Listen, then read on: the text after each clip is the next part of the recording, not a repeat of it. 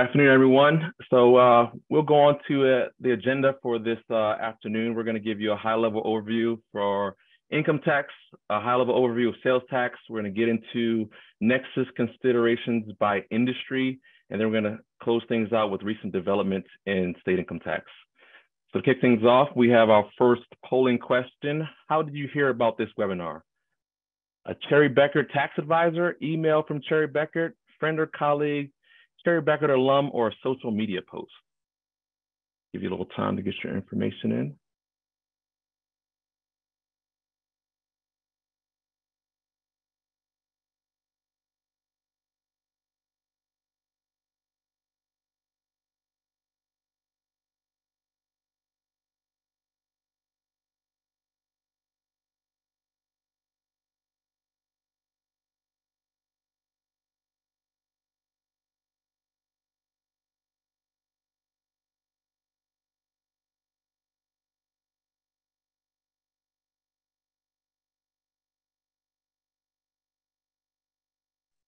I feel like we should have some Jeopardy music going on while we're waiting. So we'll go on to the next slide. So new year, new Nexus. So typically we recommend clients to, maybe review their Nexus every 2 years to determine, whether or not they've entered new states, if there's a large transaction. Nexus is broadly defined as a connection. It's a minimum connection between a taxpayer and a state, allowing the state to impose its taxing laws on the taxpayer. Historically, Nexus has been imposed when you have a physical presence in the state, but as the digital age has continued to evolve, Nexus has taken on a broader meaning in whether or not you have Nexus with the state. So we've gone on to economic presence Nexus, which post-Wayfair, Wayfair was a landmark case, which essentially was a sales tax case, which stated that, you no longer need to have physical presence in a state. If you have at least 200 transactions or 100K in state sales collected and remitted tax, then you now have Nexus with the state. And so we've gone from this now you needed to have physical presence in a state to now economic Nexus, which is exploiting a market in a state, having sales in a state, which now a state has the authority to bring you in and tax you on those sales. Now, I must note that the Wayfair case was a sales tax case, but states are now more emboldened to impose income tax Nexus on companies because now they have the information that you are doing business within their state laws. So economic presence Nexus could be broken up into two different categories: a factor presence Nexus and doing business Nexus. Essentially, factor presence Nexus is such that when you have either 50,000 or 25% or more of your total property within a state can impose Nexus on your business, or you have 50,000 or more, or at least 25% of your total payroll within a state, the state can impose Nexus, or 500,000 or 25% of your total sales within a state, which will allow for a state to impose Nexus. So the MTC, which is the Multi-State Tax Commission, first proposed this kind of standard for business activity in the state, and it imposes a standard to allow for a substantial Nexus to be imposed if you exceed any of these aforementioned thresholds. So this is kind of a heat map of where we have factor presence Nexus within the U.S. The green is the only state that actually conforms to the MTC standard, which is that 50,000 or more of payroll property, or 500,000 or more of sales. The rest of the states kind of partially conform to the MTC standards, and then the purple, of course, is they don't conform. But states have oftentimes, if they haven't conformed to the MTC standard, they've adopted or they've taken their guidelines and imposed it into their state statute. So they didn't necessarily have to conform, but they have it in their state laws now.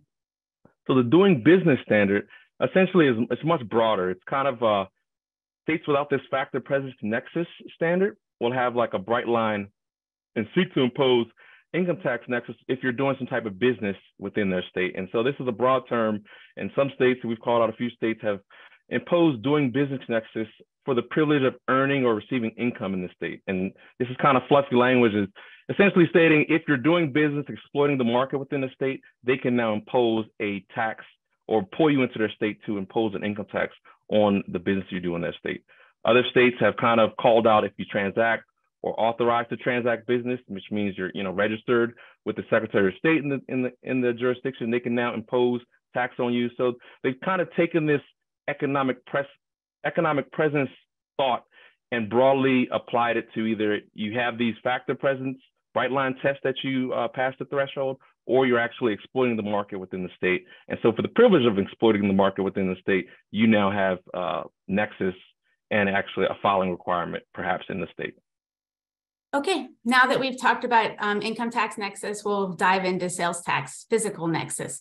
It's a little bit simpler than the income tax standards. So inventory, where you're storing inventory in a state, those who are storing it in a 3PL, a third-party logistics, or in a fulfillment center, that counts, even though, and we'll talk about this later, even though the inventory may not be completely under your control, it still is considered a nexus creating activity. Where you have buildings, like think of it like office, warehouse, showroom, any kind of physical brick and mortar kind of presence in the state will give you physical nexus. For the workforce, oh, can you go back, Maddie?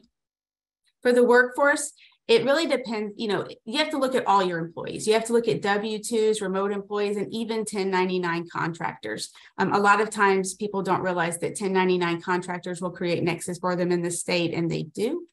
And lastly, for services, if you're getting a third party to provide a service in a state for you, such as installation, that too can create physical nexus in the state. Okay, so that's physical nexus. Now economic nexus. It's very similar to what Edward was talking about earlier.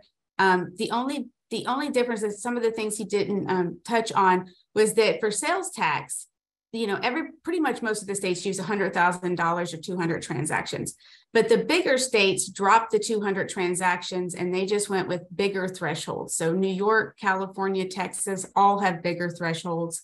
They're around 500,000, I think, for all three of them. Another thing to look at, and we'll also discuss this later, is the measurements. All the states use different measurement standards for how to measure whether or not you have economic nexus in the state. So you are not necessarily counting all your sales in the state. For services, can you go back, Mike? Yeah. For services, it depends on the state and it depends on the service. Most states don't count services in the threshold, but it just really, like everything in sales tax, depends on the state. So it depends on whether or not that state counts that. And then lastly, Missouri is the last state to fall in the dominoes of economic nexus. And they established that on January 1st, 2023. They went with $100,000 in sales, no transaction threshold, and they based theirs on tangible personal property. Okay, so for the measurements and the dates, one of the questions you have to ask yourself when you're looking at economic nexus for sales tax is, what do you count in that number? Do you count wholesale sales? It's in most states you do. What about exempt sales? It's about 50-50. Marketplace sales, even though the marketplace is, collecting the sales tax and remitting it, most states still say you have to count the marketplace sales in your calculation for both transaction and for dollar amount. And then sales by related entities. So if you have a sister company and they're selling something in a state, there are a couple of states that you have to consider that too and add that into your thresholds. For the evaluation period, there's several different variations. Some look at previous current calendar year, some look at previous and current calendar year. There's a rolling 12-month that several states have. And of course, there's always those outliers. So New York and Minnesota have different evaluation periods. All of this can make it very complicated to figure out exactly where you have economic nexus. And this leads us to polling question number 2. Economic nexus concerns only apply to sales tax, true or false? So we'll give you guys a little while and answer that. While we're waiting, it seems folks are asking about when will the recording be available. Maggie, I did see your note in the chat that looks like about a week out, so just wanted to let folks know.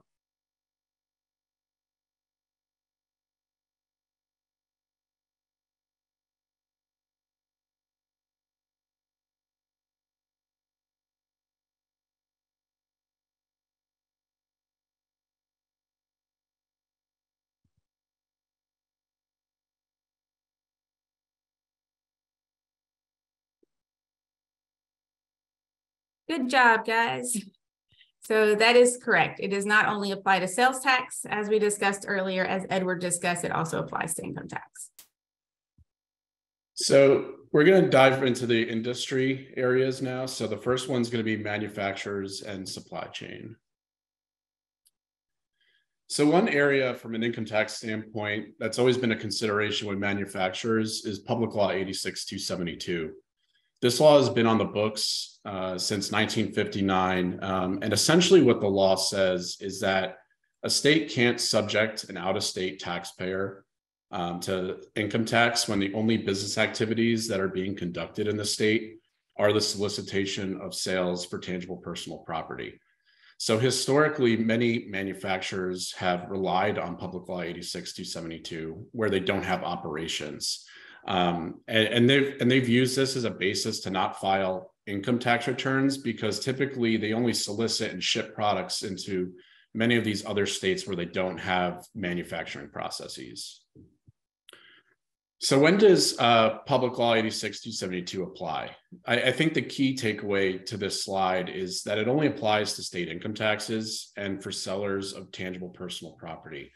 It does not apply to sellers of services or other tax types such as franchise taxes, net worth taxes, gross receipts-based taxes, and other similar taxes.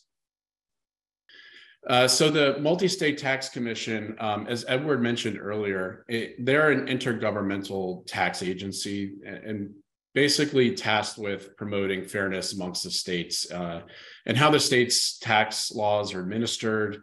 And what they typically do is provide guidance and tax policy recommendations for the states then to adopt. So what the MTC has recently done is they've actually changed their position on Public Law 86-272. And in regards to how that law interacts with internet-based activities. So under the new guidance, activities such as placing internet cookies on customer devices, especially cookies that market new products or services, will create income tax nexus. Other website functions, such as providing post-sale online support, either through a chat or email, offering extended warranty plans, and even providing job application access where candidates can upload their resume. Those are all now going to be considered nexus creating activities in the eyes of the MTC.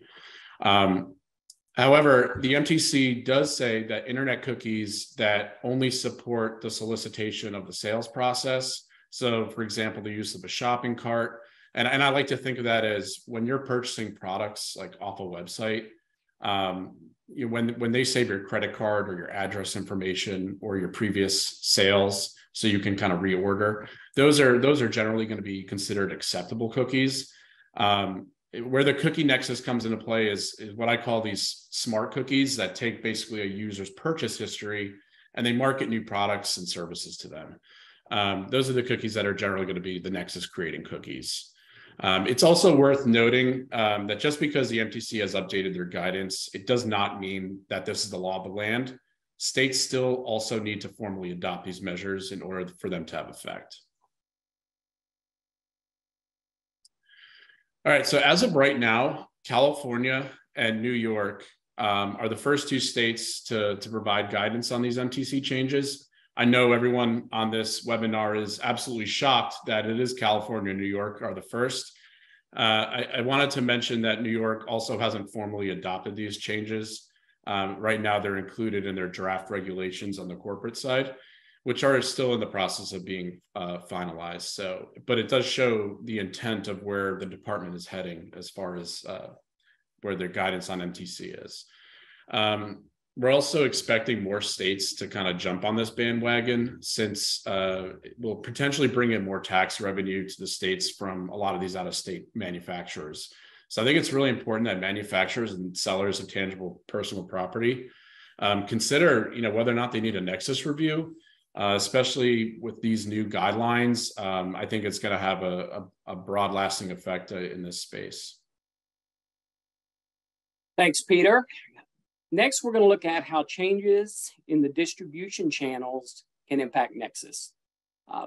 Marketplace obviously includes Amazon, eBay, Etsy, But large retailers like Walmart and Kroger, they're also starting to establish their own marketplaces. Tiffany touched on this earlier, but your inventory stored in marketplace warehouses will create physical presence in that state and thereby create physical nexus. It's important to note if your current Nexus footprint is small and you start selling on Amazon, Amazon has warehouses in upwards of 40 states. So as your inventory starts moving into these Amazon warehouses, you can very quickly start establishing a physical presence in 10, 20, or 30 additional states.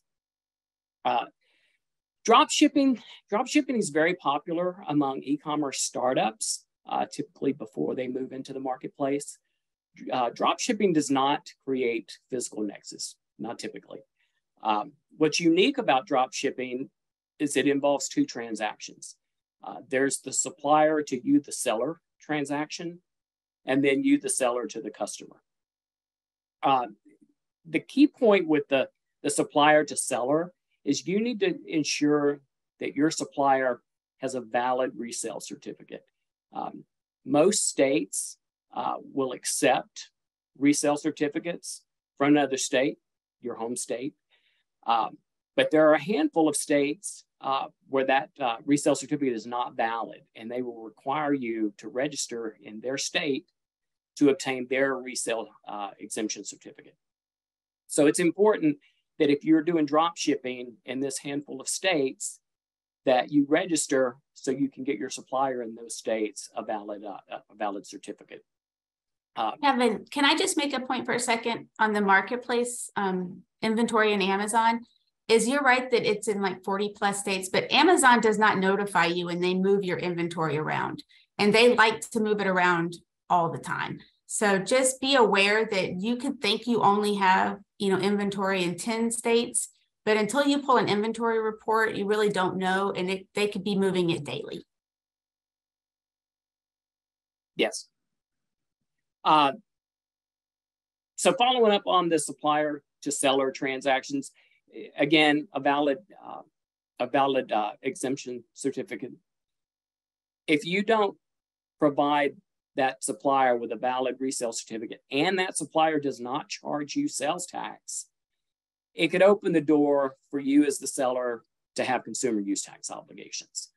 And finally, just taking a look at you, the seller, the transaction to the customer, it's just important to note that those sales contribute towards the economic threshold that's set by each state. So back just a moment. So basically your drop shipping sales combined with sales from all your other distribution channels, when they hit that threshold for economic nexus set by the state, then you have a new obligation. So new nexus comes those new obligations. There's new compliance obligations. So you now may be required to register in additional states. You may also have new sales and use tax return filing obligations. And some of those returns are going to have different filing frequencies. So the question then becomes, well, who's going to manage the compliance process? Is that going to be an individual or a team internally? Is that going to be outsourced? Or are you going to consider compliance management software? The final point on obtaining a resale certificate, again, that goes back to that drop shipping and those states that require you to register to get their resale certificate. And that ties into the next set of bullets, your obligations with exemption certificate management. Like, do you need to provide additional exemption or resale certificates? And similar to the compliance side, who's going to be tasked with managing these certificates, making sure that they are not expired, making sure that they're valid? Again, is that an individual? Is that going to be outsourced? Or are you going to use a certificate management software? And the thing to consider is what certificate management system works best for you. Thanks, Kevin. So the next industry that we're actually going to tackle is in the technology and services space. So As previously discussed, economic nexus, it also applies to income tax. It's not just sales tax. So as a result, these economic nexus provisions generally impact, I think, technology and service industries specifically more often than others, especially since often customers for these types of businesses are not necessarily in the same states as the company generally operates. As a result of this and the changing economy, states over time have kind of shifted how they source revenue from services. So historically, before the age of computers and all of that, services were generally kind of sourced to where they were performed and where are those costs of those services. However, since more and more services seem to be provided remotely, that's really kind of birthed this market-based sourcing approach, which really focuses more on where your customers are located and where those benefits of those services are received, as opposed to where are you actually performing them. So, in today, approximately 36 states or so have now switched to some capacity to a market-based sourcing methodology. And that trend is really only going to continue. So due to these changes in the sales apportionment methodologies, technology and other service providers, they really need to consider whether they have gaps in where they're filing state income tax returns. Another complexity is that states also have different rules on how services should be sourced, depending on the type of entity that the company is. So C Corps, for example, might have different rules than certain pass-through entities. So entity choice is an important decision on when you're going to be headquartered for a certain type of business. That could all impact that. Lastly, why is this a real concern? Well, unlike manufacturers and other sellers of tangible personal property, Public Law 86-272 protection does not extend to service providers.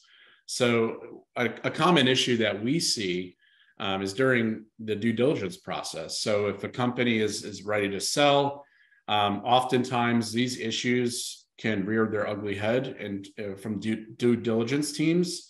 And a lot of times they take the worst case scenario when they're doing this analysis, which can really harm a company's valuation from a pricing standpoint. So we always recommend that our clients think about these nexus issues and whether or not they have these gaps, especially if a sale is anticipated in the near future. And I'd like to jump in there real quick, Peter, and highlight one of the points you made, especially in this post-pandemic era, and we have, telecommuting or remote employees. Clients really have to be cognizant of the fact you may have an employee in one state, but the customer is in a totally different state. And so for sourcing purposes, you wouldn't necessarily source your receipts to, let's say, where that employee is working. You may end up sourcing it to where the customer is located or where the actual benefit of those services are received. And so you really have to take a holistic approach in looking at the whole process to know where those receipts and what the state rules actually state for where those receipts should be sourced. It's not the traditional sources to wherever your customer is located anymore. Things are really changing rapidly in terms of sourcing and where you should source and those type of issues. Right. That's a great point, Edward, especially, as we're exiting COVID and, there's still going to be a continuation of remote workforce to some capacity. If not, some companies have permanently adopted that. So it's a great point that needs to be considered. It's not just, well, our company's here. Well, you have employees all over the United States potentially now. So those are a lot of ramifications to think through. And on that note, talking about sourcing for sales tax, sourcing for technology is really big because where do you source something that you don't have a physical product? And most states use basic waterfall level. So the first level is based on where the customer takes possession of the item. So this would be, any kind of a storefront. So if there is some kind of a physical product, this would be if they take possession at the storefront. That would be where you source the sale. The second level is based on where the customer receives the benefit of this service or where the user sits. This can be difficult when you've got a lot of users or you don't know where the benefit of the service is or where the user sits. And then third is if the address is unknown for where the project is received, you use the billing address. And this is pretty typical with technology sales. If there's multiple users involved, the customer can provide a multiple points of use MPU certificate, and then they remit the use tax to the states based on where the users are sitting. So there's a lot to consider when looking at sourcing for technology. All right, and then a few other sales tax considerations for technology.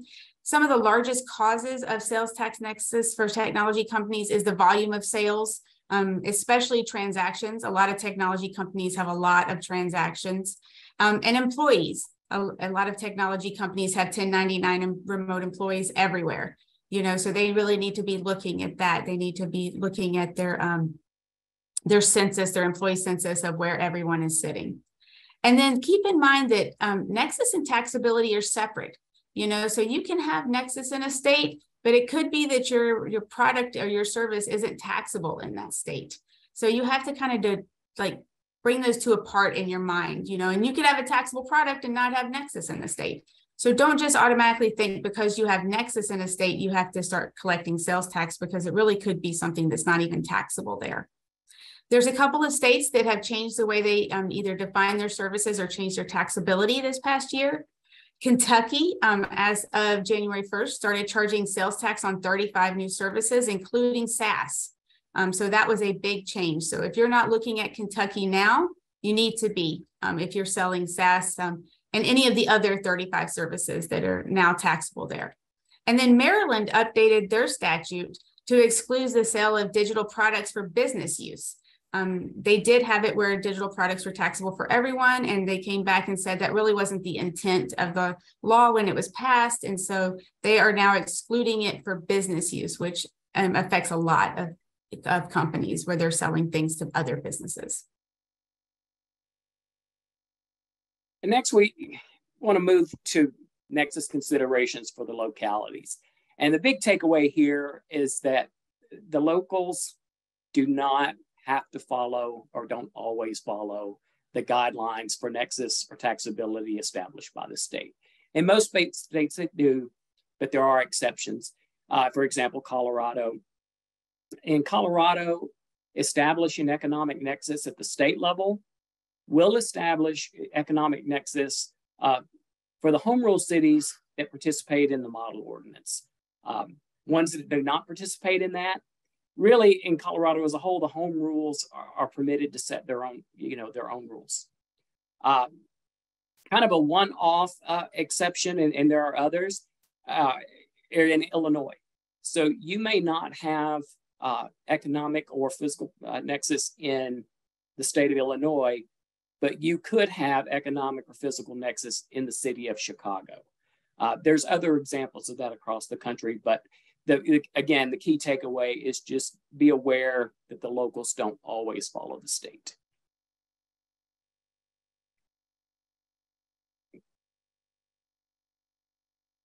So, polling question 3. Which of the following is a reason to understand your state tax nexus footprint? A, expensive penalties and interest and years of backfiling returns. B, due diligence issues when a company is looking to sell or acquire another business. C, damage to a company's reputation. Or D, understanding your nexus footprint could help in developing tax planning strategies.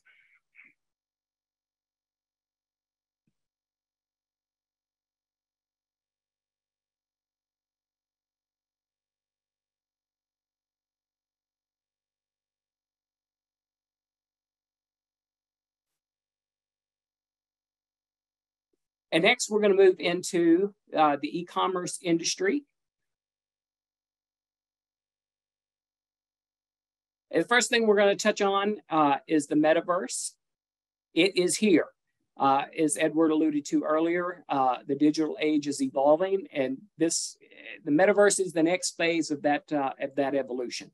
Over the next 6 to 7 years, experts expect that metaverse sales will contribute nearly $3 trillion in the e-commerce space. Tiffany touched on sourcing earlier. The greatest challenge for sellers doing business on the metaverse will be sourcing. You know, is there an obligation to collect tax? And if so, what's the correct tax rate? And who gets the tax? Right, Kevin? That is correct. I think the states are really trying to figure this out right now. So, okay. And then talking about Nexus for e-commerce. So the largest cause of sales tax Nexus for e-commerce companies, as you can understand, as you can guess, would be the volume of sales, especially as we're coming out of COVID. We had a lot of online sales. I'm sure everyone stayed at home in their pajamas and just bought things off of the internet like I did. So that just made the sales drive up in the past couple of years. And then inventory storage. A lot of 3PL and Amazon inventory storage is the biggest things that will make e-commerce companies have Nexus in a state. And please keep in mind that 200 transactions can hit a lot quicker than $100,000.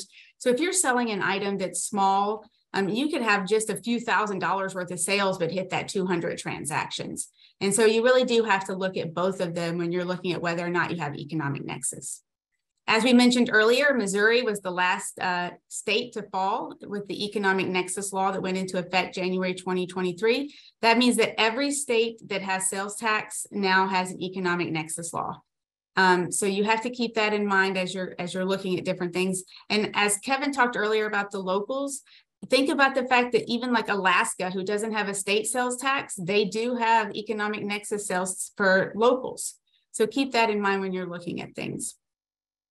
One of the interesting court cases that came about recently is in California, Online Merchants Guild versus Maduro's. And the Online Merchants Guild, they represent online sellers, mostly Amazon sellers.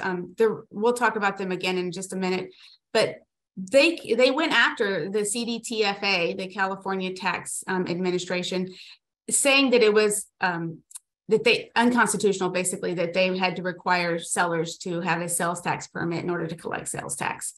So this has gone on for a couple of years now, and finally the court affirmed an earlier decision to say that it was not against the Constitution to require a sales tax permit. So the Online Merchants Guild plans to appeal that decision. Peter, you have some stuff to say about income tax and e-commerce? Yeah, I just wanted to kind of just tack on to this slide just from an income tax standpoint. I know e-commerce probably doesn't get a ton of publicity, you know, in the larger sense, but there's a lot of smaller e-commerce businesses that have had a lot of issues with states, particularly California and sometimes Texas and maybe some others, where you know, when they've registered for a sales tax permit, when that state finds out that they've been participating in Amazon FBA, they've been getting notices that they're demanding income tax filings because of that inventory issue where Amazon can move your inventory throughout the US without even your knowledge. And that's been causing some income tax issues. A lot of it's kind of controversial. A lot of it's been dictated as a money grab by states like California, but we've had a flood of inquiries about this issue from a lot of our e-commerce clients. They've all gotten notices from California and some from Texas and some other states. So we've been working through a lot of those issues with a lot of our clients. And, you know, so I would implore those who've received notices from states, don't ignore them, don't throw them in the trash. It's important you reach out to your tax provider or reach out to us, and we're happy to help you with it.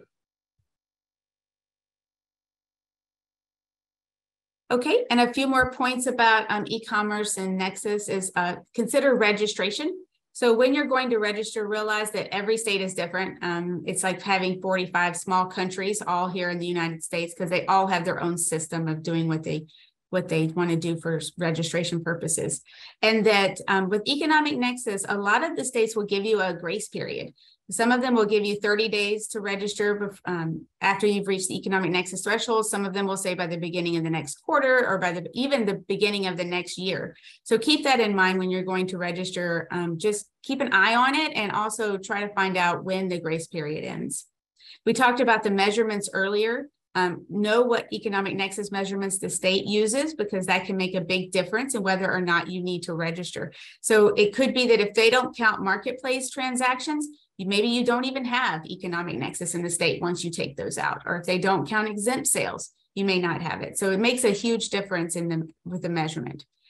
For timeline, we talked about this, the look back when you're going to measure. Just pay attention to whether or not they're using a rolling 12 months or current year plus previous year. That makes a difference. And I get this question a lot, if the thresholds start over at the beginning of the year, and typically they do not. There might be 1 or 2 states out there that will start over because they only count current year, but almost all of them count current year plus previous year or a rolling 12 months. And that also leads to the question about kind of jumping in and out of sales tax accounts. It's not something we recommend for sure, because you never know when you're going to get Nexus again. And you don't want to be caught unaware and not collecting when you need to be. But one of the things you need to think about is trailing Nexus.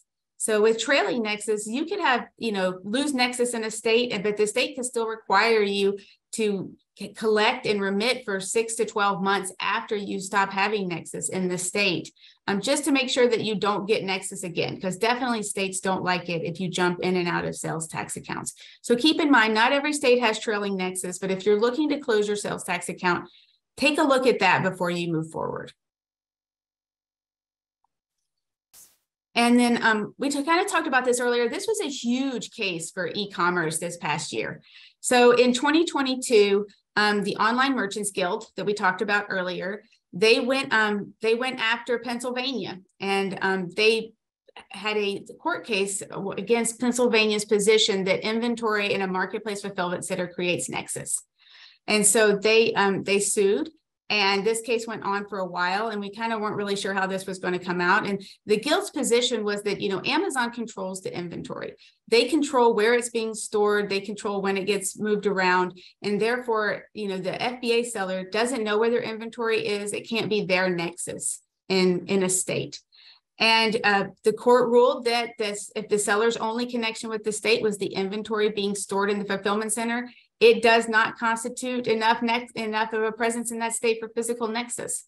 I think everyone was kind of surprised by this. We're excited to see what happens with this moving forward. Pennsylvania Department of Revenue decided to not appeal the decision, which also was surprising. And so then the question becomes, what other states are going to follow behind this? Is the Online Merchants Guild going to go after other states? Is this setting a precedence moving forward? Yeah, Tiffany, I'll just jump on this as well. This was also a decision for income tax as well. So it wasn't just a sales tax issue. There's an income tax now position because of under due process to potentially argue for other states that they lack the due process nexus to really say that I need to file a tax return. So it is interesting to see how this will play out in other states. Definitely. Okay, time for polling question number 4. When was the last time you performed a Nexus review? Less than 6 months ago, between 6 months and 18 months ago, more than 18 months ago, or never? What is Nexus? I would say if the answer is never, you should probably reach Yes. Yes, that's exactly what I was going to say, Peter. If your answer is D, never, what is Nexus? We need to have a discussion. Right. This is probably a good time as ever to a shameless plug, but we do have this Enterprise Nexus tool, which is it's a pretty cool tool. It's minimal effort in terms of information that you got to provide, but it spits out a very extensive report using logic and the state rules that will help you and guide you in making decisions in terms of Nexus and filing obligations in the various states.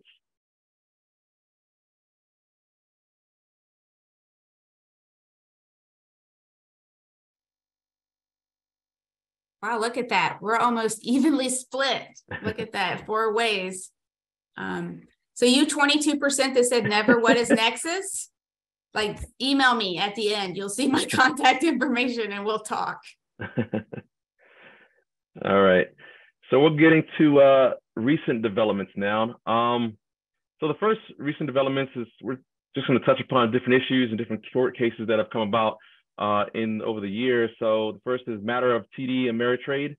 So there was an attempt by the taxpayer to source fees paid by the banks to the broker-dealer for marketing, record-keeping, and support services. And New York is one of the states, it has pretty extensive broker-dealer rules and guidance.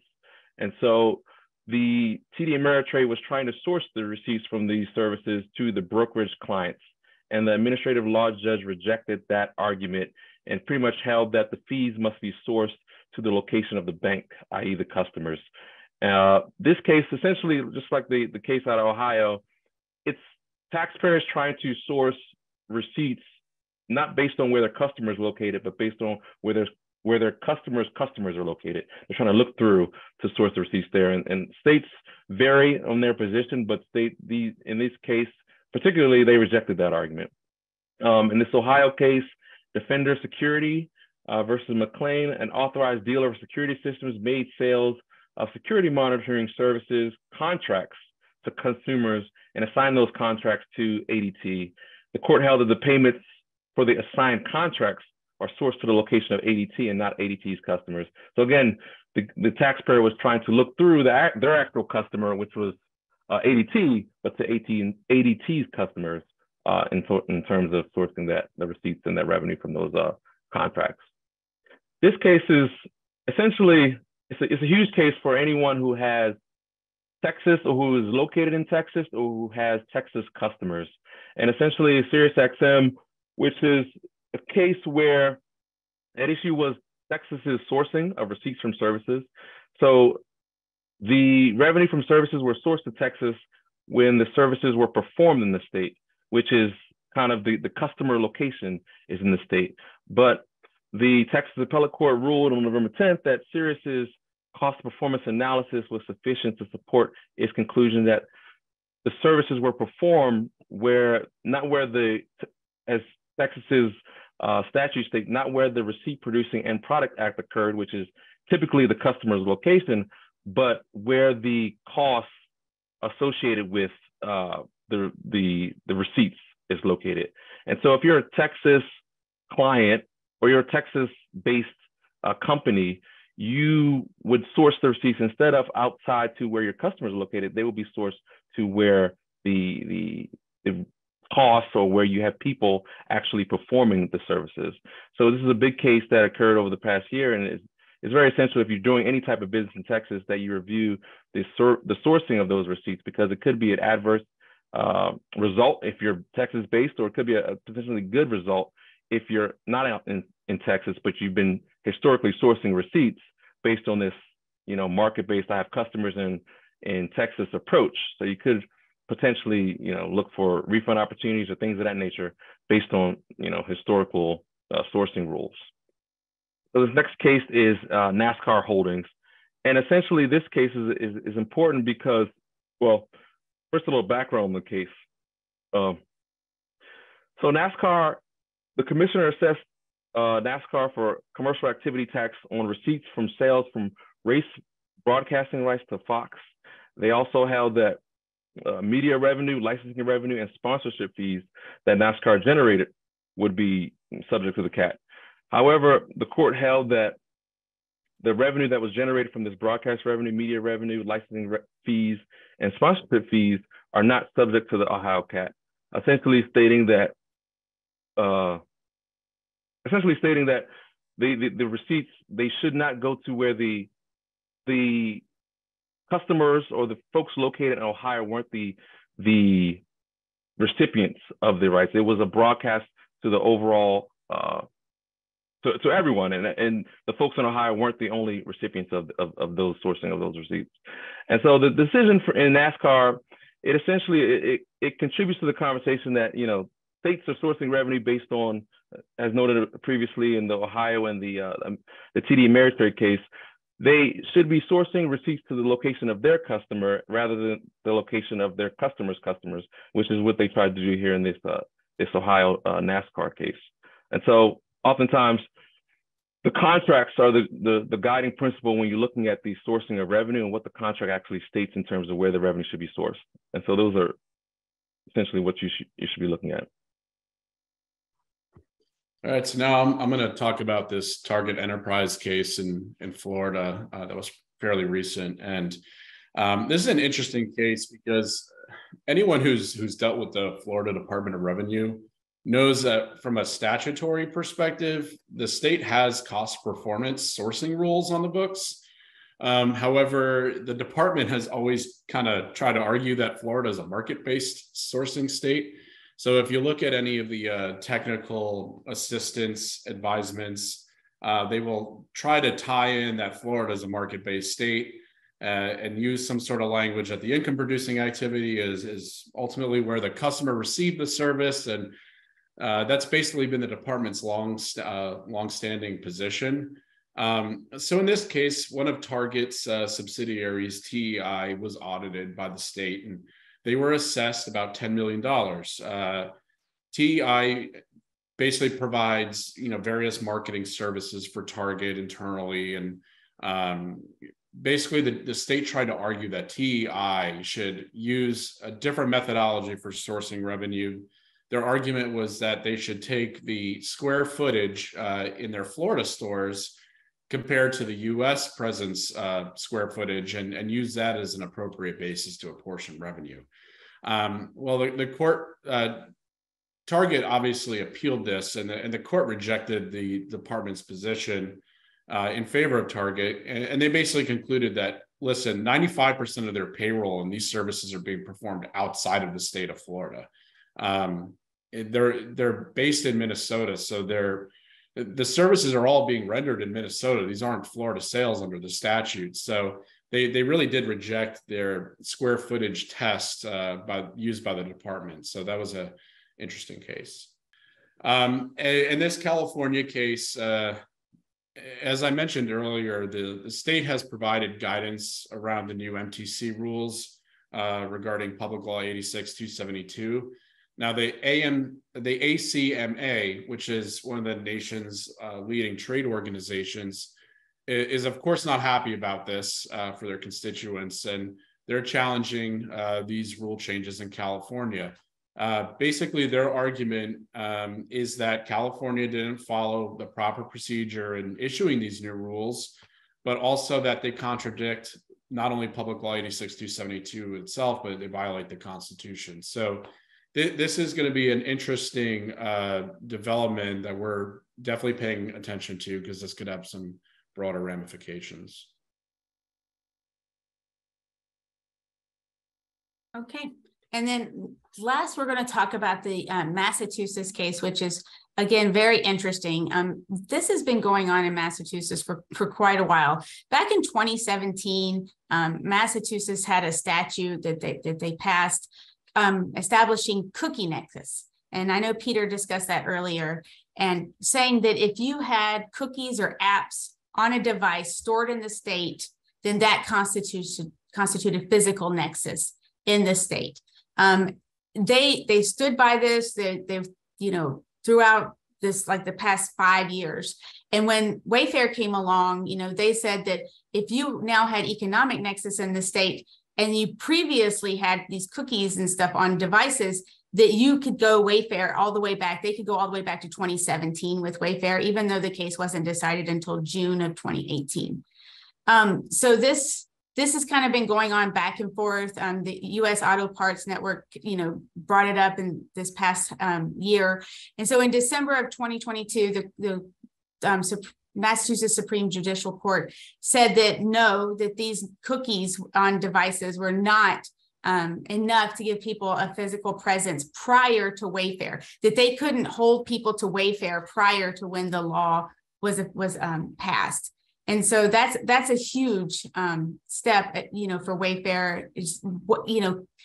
Can these states hold people to Wayfair before the Wayfair law is passed? In South Dakota, the argument there, when the law was passed, was that there wouldn't be retroactivity, right? That they wouldn't hold sellers to it. And so this was a good step for sellers in saying that no, Massachusetts couldn't hold people to a 2017 law, for Wayfair standards.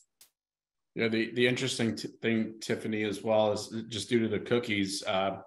I feel like this is just the beginning of a laundry list of legislation headed down states' pass as far as the cookies are concerned with the new 86-272 guidance. Yes. you know, this cookie challenge, I think, is going to be it's going to be challenged in a lot of states that adopt it. So it'll be interesting to see how that all plays out as well. Yeah, and this was really big several years ago. If you remember, Peter, Cookie Nexus was really big before Wayfair. And I think a lot of states, once Wayfair hit and they saw the revenue they were going to get with economic Nexus, they kind of let a lot of these other Nexus statutes kind of fall by the wayside, like Cookie Nexus. But Massachusetts has held strong this entire time that these cookies gave you physical Nexus in the state. Right. No, I agree. And it'll be interesting too, because there's other areas that are going to be challenged. I could see the online activities. I mean, what's the difference between you having a chat with somebody about your product or service and needing some troubleshooting support, or calling them? Because one of them might be protected, the other may not. And what's the difference? You're still communicating with another human being on the other side. Does it matter if it's through the internet or through a phone or satellite or however else it is? So it's going to be an interesting topic to see litigated over the coming years, that's for sure. For sure. And this takes us to our last polling question number 5. Would you like to learn more about how we can help you moving forward? So yes, no, maybe in the future.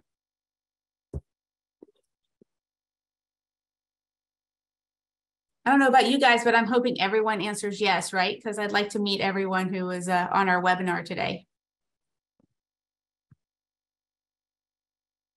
That's responded to a lot of email, Tiffany. Yeah, everyone emailed Tiffany. We have great participation. You're going to be busy. Yeah. And speaking of email, Maddie, do you want to introduce the last slide? I sure will. Thank you guys so much. For everybody who is attending, feel free. I'm seeing some hand claps. Go ahead and do that. Celebrate our speakers today because you guys did such a great job. Kevin, Tiffany, Peter, Edward, great information, very valuable. And as they mentioned, you know, if you do still have some lingering questions, here's contact information on the slide in front of you. They are happy to set up some conversations, phone calls, Tiffany, all those emails perhaps, and keep the conversation going.